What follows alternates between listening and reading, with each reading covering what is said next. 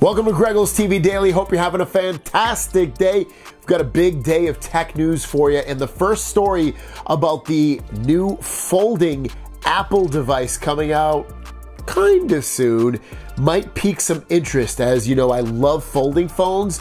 And is Apple coming out with a folding phone, or is it a folding tablet? Well, the latest information coming out from the elect is that Apple is considering launching a foldable product between 7 inches and 8 inches. And they go on to say Apple is considering releasing a foldable device in the late 7 to 8 inch range.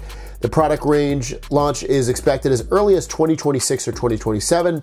There are also observations that this product, which has the potential to be Apple's first foldable device, could replace the 8.3-inch iPad mini, which is a tablet. However, as Apple is also in the process of developing OLED for the iPad mini, it is estimated that the Apple has not yet decided on the nature and specifications of the late 7-inch to early 8-inch foldable product. So it doesn't sound like it's going to be a phone, unfortunately, but it does sound like it's going to be a tablet.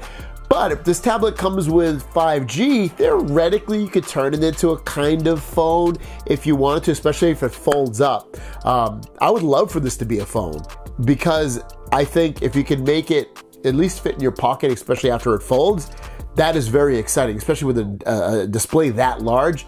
Keep my eyes on this one, but again, it's a bunch of years out. By then, it'll be like, be like Galaxy Z Fold 9 or something, like 8 or 9 or something like by then.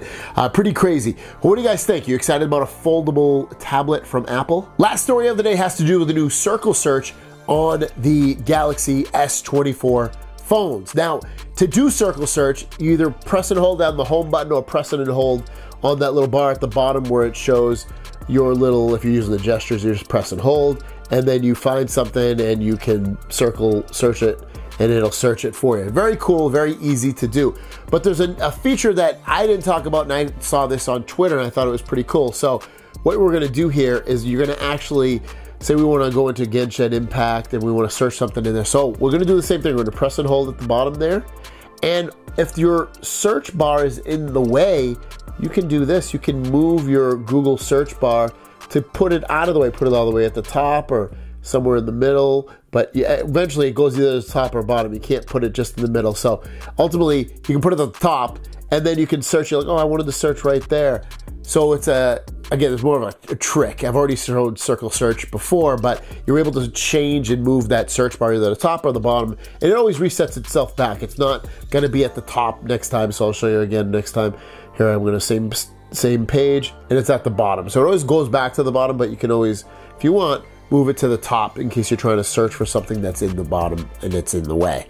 Thanks for watching. Have a great day, and we'll see you down the road. Peace.